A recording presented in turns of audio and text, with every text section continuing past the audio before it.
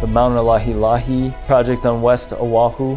It starts with the rebuilding of a beach and construction of a breakwater to stabilize that beach. The city and county of Honolulu has a park out there that was eroding severely. Longshore access was being impacted by the situation. So Oceanit designed a beach project to restore the access. We designed a breakwater to hold that beach in place by filtering out the wave energy to just the right amount.